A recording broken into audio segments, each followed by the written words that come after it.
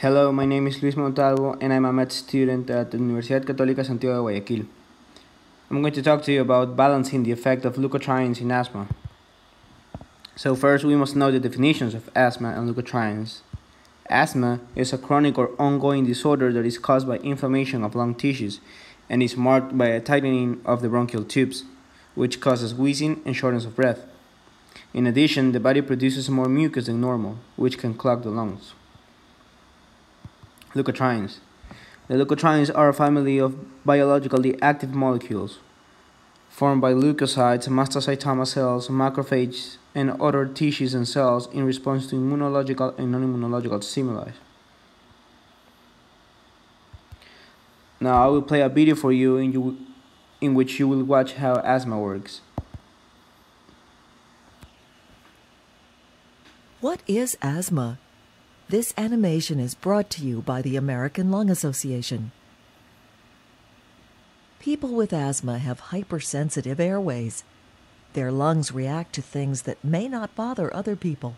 Asthma can cause significant changes within the airway, all of which narrow the opening, making it difficult to breathe. This is how the airway looks in an airway without asthma.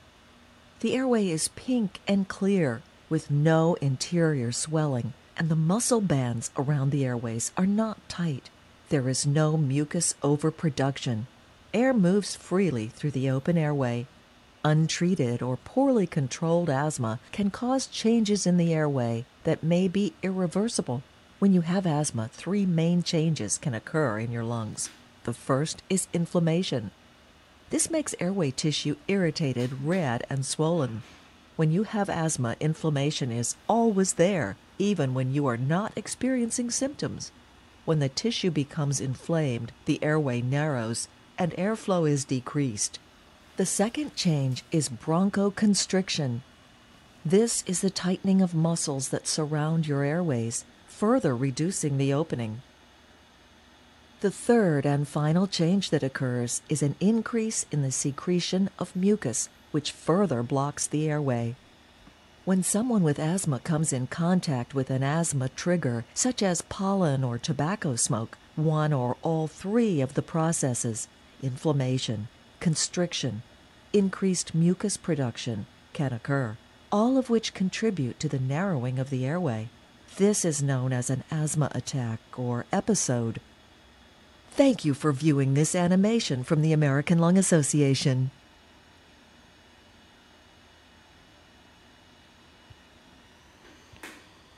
So, applications in medicine. Now, I will tell you how leukotrienes play a key role in asthma. They do it in three ways. First, causing inflammation, second, bronchoconstriction, and third, inducing the production of mucus. The cysteine leukotrienes, LTC4, LTD4, and LTE4, have been shown to be the most potent bronchoconstrictors in humans and are believed to play a crucial role in asthmatic airway obstruction. Leukotrienes may attract white blood cells to the lungs, increasing swelling of the lung lining. Finally, leukotrienes also increase mucus production and make it easier for fluids to accumulate.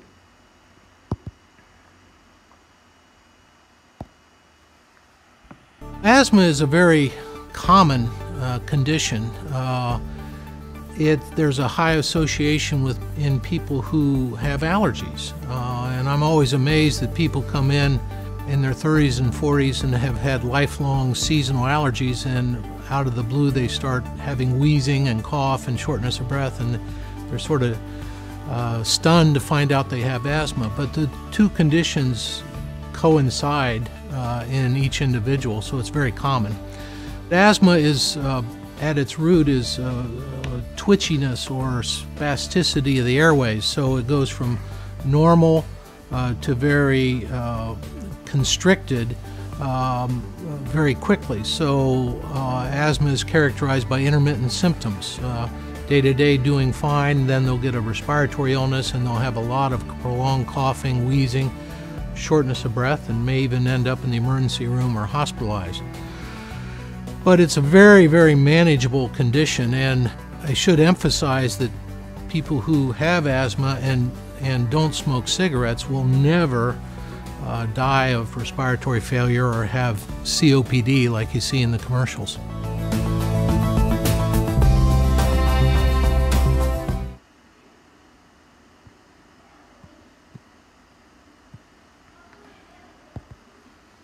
Now, what are the pros and cons of the effects of leukotrienes or the incidence of leukotrienes in asthma? A pro is that if scientists could block some of the actions of leukotrienes, they could reduce the inflammation, bronchoconstriction, and mucus production. In short, stopping the action of these chemical mediators might stop the progression of asthma in some patients. Cons. There are more than 4,000 deaths due to asthma each year. In addition, asthma is indicated as a contributing factor for nearly 7,000 other deaths each year. Among children ages 5 to 17, asthma is the leading cause of school absences from a chronic illness.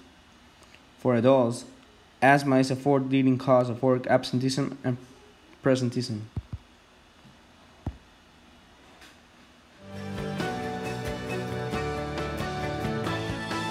When you look at what the CDC has on asthma, they're frightening in some ways to look at, because I don't think people realize what we're looking at here with regard to this disease. Now, the first one catches me here.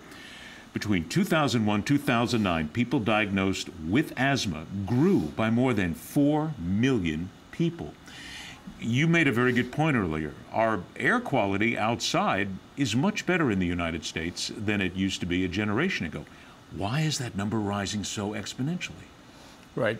Well, that doesn't necessarily mean there's more asthma, because there may be better identification of asthma.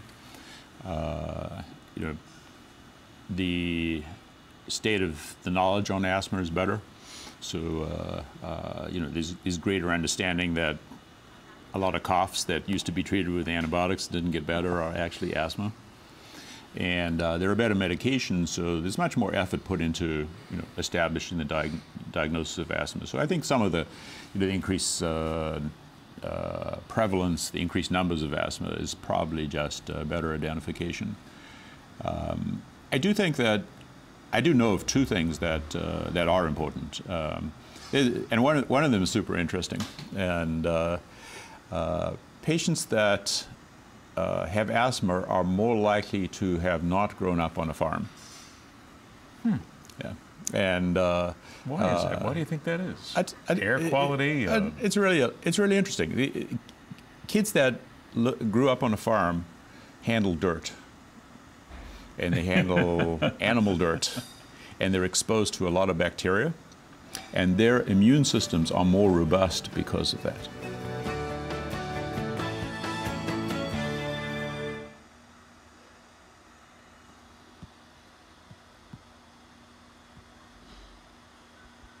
Issue applied in Ecuador. According to the World Health Organization, asthma affects 10.9% of Ecuador's population. The Asthma Insights and Reality in Latin America study showed that in Ecuador, 55% of the children interviewed reported missing school due to asthma. The same study showed that 37% of adult asthmatic patients reported being absent to work due to this condition.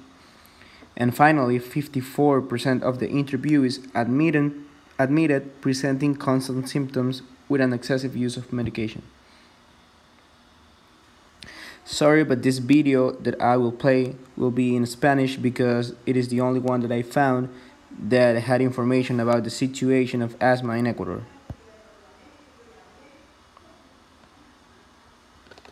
Por otro lado, la contaminación ambiental en el Ecuador ha aumentado, factor que tiende a incrementar los casos nuevos de asma. Por esta razón, especialistas en salud respiratoria buscan disminuir las manifestaciones propias de la enfermedad para mejorar la calidad de vida.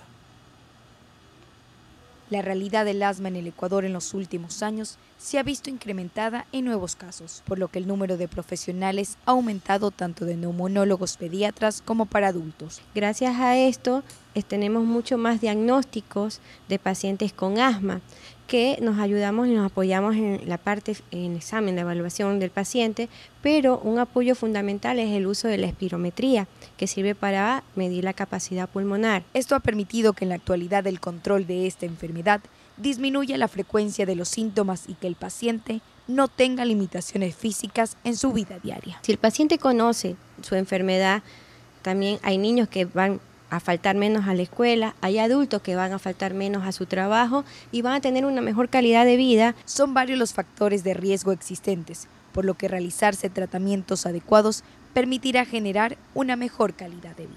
Con respecto al asma, nota varias cosas, ¿no? Uno, poder dormir, tener un sueño continuo, que duerma completamente durante la noche. Dos, que no tenga limitación a ninguna actividad física. Y lo otro es el consumo de recursos humanos, tanto en el área médica como recursos privados. Es decir, que ese niño, que ese paciente no acuda a la consulta a medianoche o a consultas no planificadas, que no tenga que estar utilizando tanta medicación de rescate, porque el asma es una enfermedad crónica que no se cura, pero se puede controlar de manera adecuada. Ante esta situación, Hermes Rivero sostiene que es necesario incrementar los recursos y la conciencia de la importancia de la salud respiratoria. La Organización Mundial de la Salud, entre una de sus promociones que hace es que los pacientes tengan, aparte de un buen diagnóstico, acceso adecuado a la medicación. Génesis Armas, Oromar Televisión.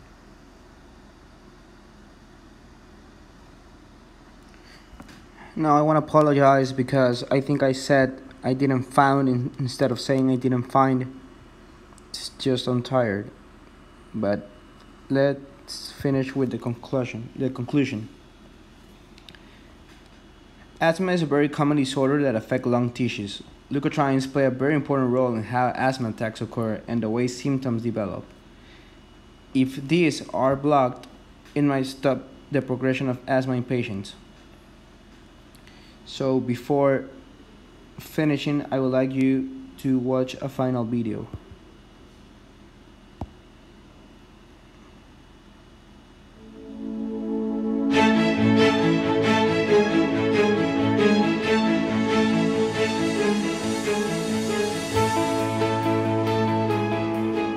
With this COVID-19 global pandemic, the amount of misinformation circulating online is more rampant than ever. And it's really important that parents, especially parents of children with asthma, go to vetted resources and they get the right information, because we want to have people prepare but not panic.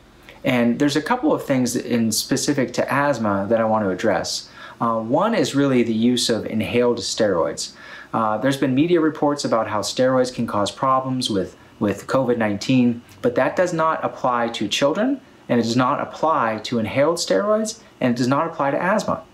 Inhaled steroids are at a dose that is much, much lower than what we give through a venous infusion or by mouth, and inhaled steroids are extremely important for people with persistent asthma to try to keep them from having a severe exacerbation. So for anybody who's worried about exposing their child with asthma to steroids, a good way that you would increase their risk is by stopping their daily inhaled steroids. So we don't want to do that because we don't want to put them at risk to have a severe asthma exacerbation.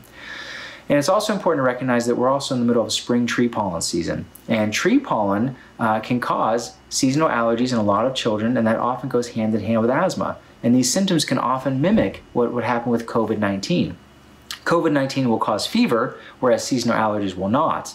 But both of them can cause cough, runny nose, difficulty breathing. So now more than ever, we want to make sure that any child with asthma continues to take their inhaled steroids if they've been prescribed those in the past by their doctor, to make sure that their asthma is under good control and they're not at risk to have a severe exacerbation.